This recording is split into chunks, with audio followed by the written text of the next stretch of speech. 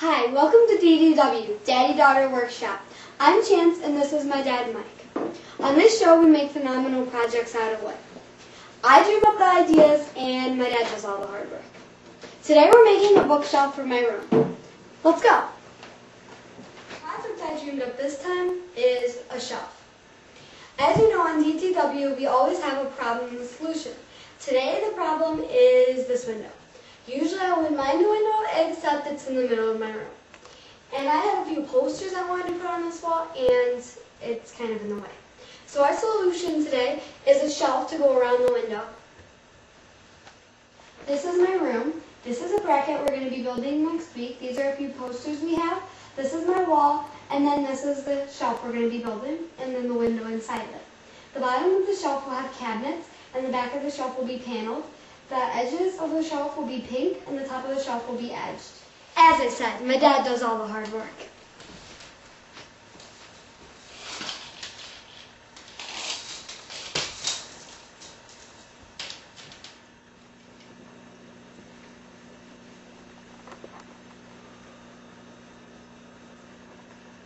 The key to a phenomenal finish is a good plan. So here it is. We measured from floor to ceiling, and it needs to be 94 inches tall, and to fit around the window, 30 inches wide. I decided that I only wanted the cabinets to be 26 inches tall and 7 inches deep. With this plan, we can find out how much wood we need to buy from the home goods store. Dad, let's go!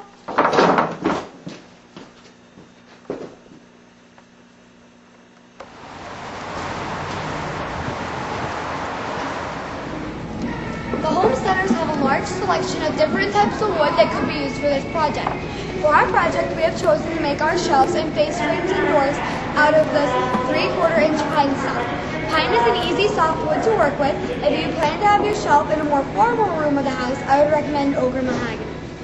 Our project requires 2 doors. We plan to make them a raised panel size. If you're not as lucky as my dad and I, and to have all the tools to make raised panel doors, buying them pre-made is a great option.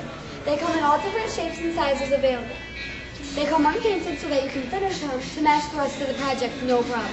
If you plan to go this route, you would need to purchase the doors first, then adjust your frame size to match the door.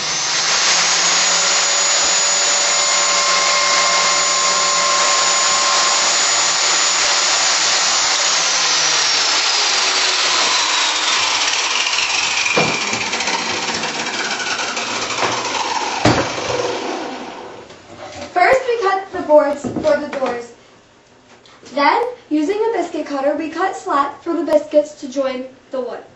A liberal amount of glue to the biscuits and the wood edge.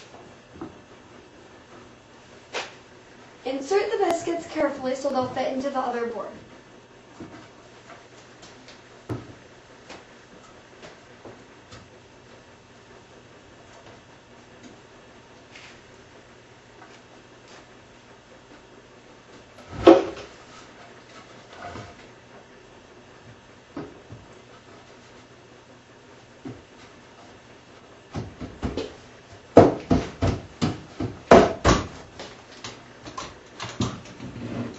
Then clamp and dry.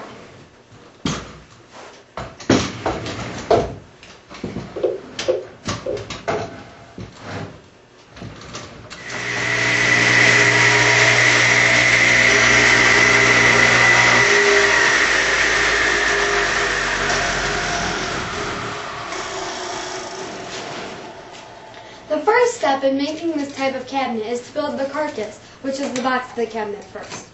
I started out by making the sides first. For our cabinet, we wanted to go from floor to ceiling. In my room, that's 94 inches. If you remember, we wanted the shelf 7 inches deep, so I cut the boards 94 by 7. Then I cut the shelf boards. Remember, we said we wanted the shelf 30 inches wide. I cut the boards 29 inches, 1 inch shorter because each side board will add ½ an inch to the width. Next, I calculated where each shelf is going to be, and I marked the inside of the side boards.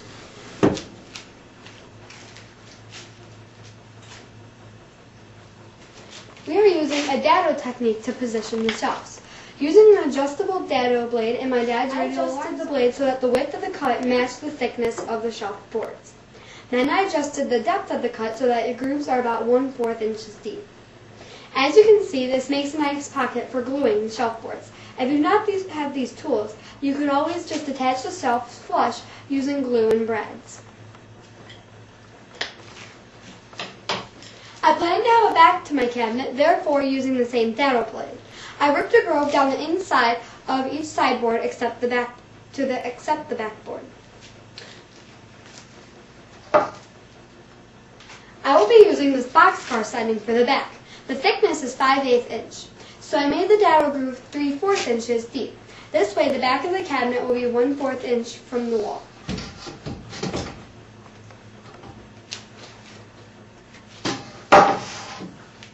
We will also cut the shelf 3/4 inches less than 7 inches so that they will fit inside the back panel. The next step is to assemble the carcass. We place liberal amounts of glue into the grooves.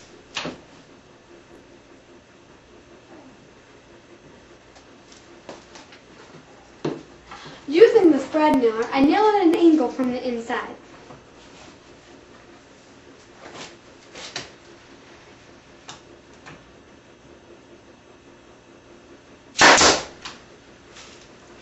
This makes for a strong joint while not leaving any nail holes at the outside of the cabinet. Norm taught us that trick. As you can see, the carcass is done. Now what we need to do is add a face frame. We'll take boards similar to this and lay them all around the front of the carcass.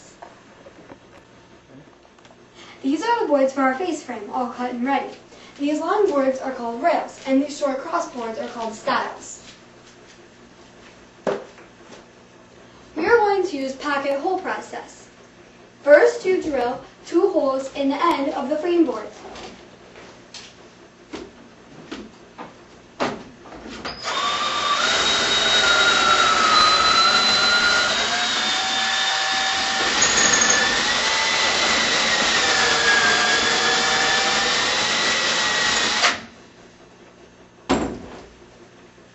We will do this to both ends of all these stiles, like this.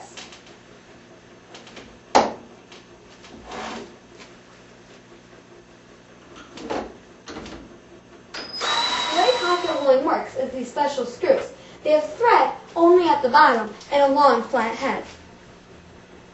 The threads pull the flat head tight against the bottom of the hole. We apply glue to the joints before taping. I carefully stick the screw into the hole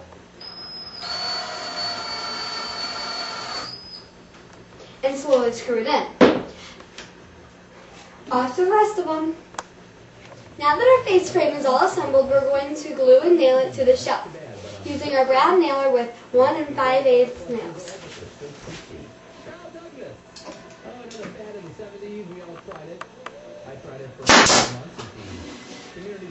We have all the back panels cut to fit the back of the shelf. Now we're going to put them on.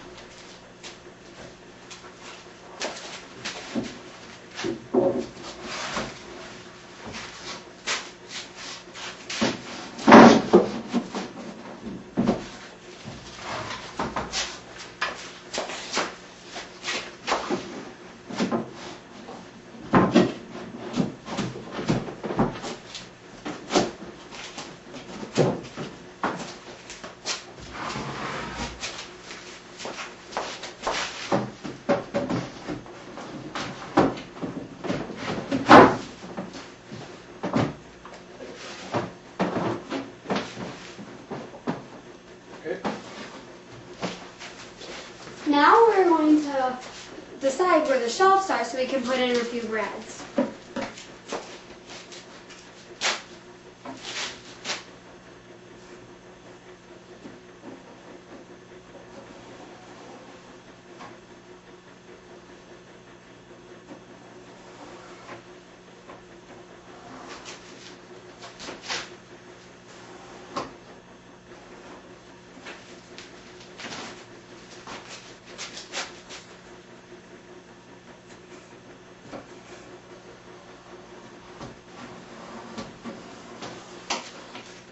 You probably want to draw the lines before so you don't have to take the panels back off.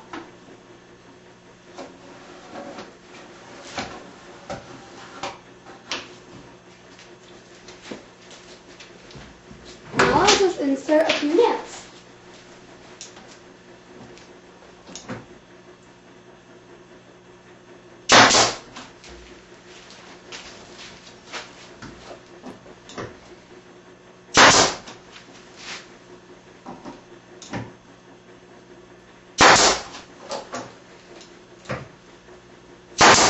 We only need about one per panel.